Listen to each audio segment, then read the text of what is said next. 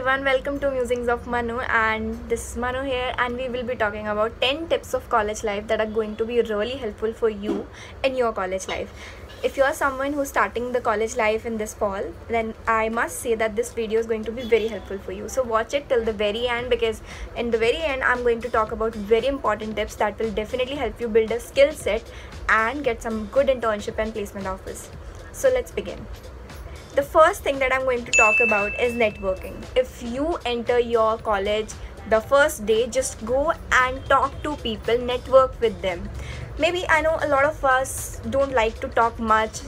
We don't want to be in the same zone that we used to be in school days, and a lot of us have not had those good experiences during school days, so we just don't want to communicate. But let me tell you one thing: we are in college and we are experiencing a lot of new things, and we have to focus on the new chapter of our life. So just go and initiate the conversation. Just appreciate someone. I like your hair, I like your dress, and where did you get it from? Or you can just talk about anything. If you like about someone, how they speak, their personality, just go and tell them. That's how you start the conversation. If nothing, just talk about the weather.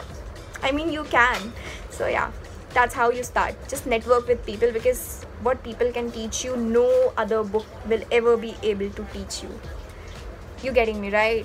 So yeah, that was the first point, networking. Just note it down. The second I'm going to talk about is societies. Every college society has a lot of exposure to give you in the very initial beginning of your college life, and when you start your college life, just go for all the societies. I would say, I won't say that burn out yourself at the very end of the day, but I would say just make work-life balance. Try to be there and there as well. Try to manage your time, because that's how you learn time management, right? Not in those corporate sector, but in the very beginning, in your college days only. So go for the societies, the dance society, the theater society, NSS, eco club, or whatever you can get in your college. If there's some writing competition, just go for it. You will have to participate more and more societies to meet more new people, to get to learn a lot. So that was my second point, societies. The third point is academics. Yes, my friend, you are there because you are good in academics, and let me tell you this very important thing, that you will have to maintain a decent CGPA. I won't say just go and maintain 8, 9, 10. I won't say that, because I was not that student during college days. I used to be when I was in school, but not in college. So I would say that maintain a decent CGPA. At the same time, focus on the fun part, focus on yourself, focus on your personality. Career development will go hand in hand. Now coming to the most important part that I consider is extracurriculars. When you are in college, you will have to be a part of extracurricular. Now someone will think, what is the difference between societies and extracurriculars? So the difference is, society is something that you are a part of it when you are in college. Extracurricular is that you do on your own, like you're going to, let's say, a startup fair, you're going to a mela, or you're going to a world book fair. Whenever you go somewhere, you get those discounts as a college student. When you have your college ID, you have access to a lot of things, a lot of events in Delhi or in any other university that only students will get. No other person can get those opportunities. You're getting me, right? So yeah, extracurriculars, remember it. Go for dance, go for singing, go for auditions, whatever you can, just do it in your college days, okay? You're not going to get these golden days again. Now I will be talking about inter-college competitions. Yes, why am I focusing and why am I giving this much importance to this particular point is because I have been there. I have realized what I've learned, and one of those wonderful people that I've met during my college days. So inter-college competitions have helped me, and I'm still in touch with a lot of people during those college days. When I met a lot of people, I'm still in touch with them. So touch wood, this is the best thing that can ever happen to you. If you have the access to opportunities like slam poetry competition, theater competition, dance competitions, group, solo, however, just go and participate. I remember one of my friends from Delhi University went on to represent all of us in a debate competition on a national level. He was competing with national level people, like from IIMs, people from IITs, and he was competing with them. So that was a proud moment for all of us out there. So I would say just go and participate as much as you can, because you are not going to get these days once again. Okay. So now let's talk about make a LinkedIn account. Why am I saying this? I was very ignorant of this fact that how a LinkedIn account can change my life, because I won't say it changed my life, but it has really impacted my life so beautifully in so many beautiful ways that you should definitely make a LinkedIn account. Because it's not just important for internships, or you are, let's say someone will say I am going for UPSC and civil services, should I make a LinkedIn account? Definitely you should. People are doing personal branding these days. People are learning from LinkedIn, platforms like LinkedIn. People are making their resumes. People are giving interviews to AI on LinkedIn. I will tell you that as well in another video, how to do that, how to take help from LinkedIn and make your resume. I will tell you everything. I will tell you about cold outreach. I will tell you about LinkedIn and how it works. But first, make a LinkedIn account. Go and make a LinkedIn account right now. If you're a college student and you don't have a LinkedIn account, just go and make. Now I'm talking about the thing that I have done more and more, even more than internships and extracurriculars. It is volunteering. Yes.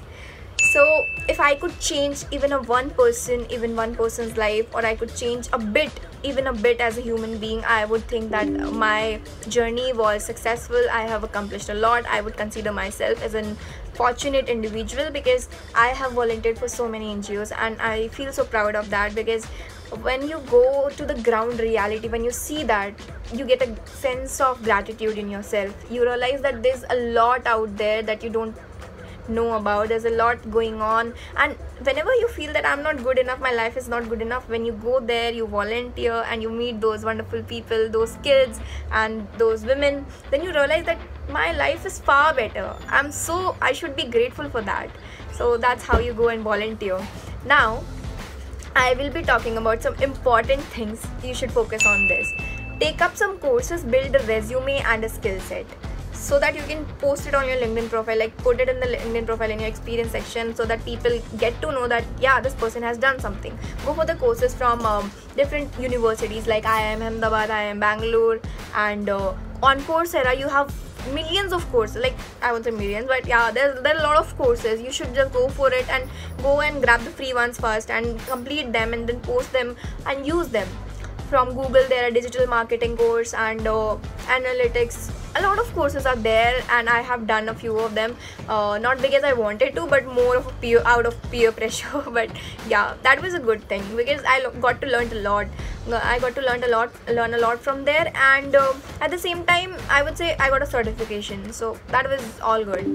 Now I will be talking about the second last, that why are you there in your college? To meet new people, to make some new connections. At the same time, some people start their own startup in college only. Their journey towards entrepreneurship start during their college days.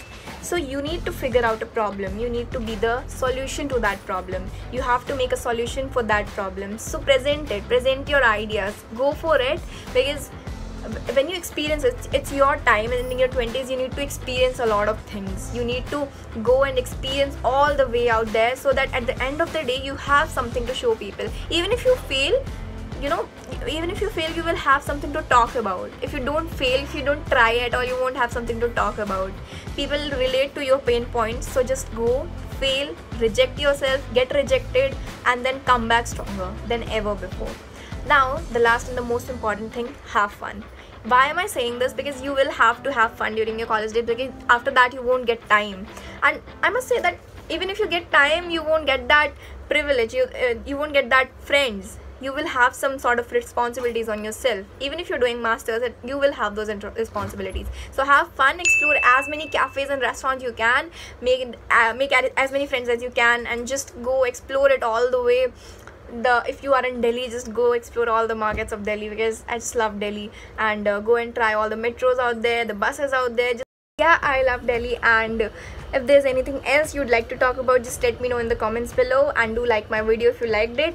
Subscribe to my channel and share this video with as many friends as you can. Those who are starting their college life this fall, just share with them and let them know that you care for them. So see you next time. Till then, keep watching Musings of Manu. Thank you for being here, and thank you for supporting me. Bye bye.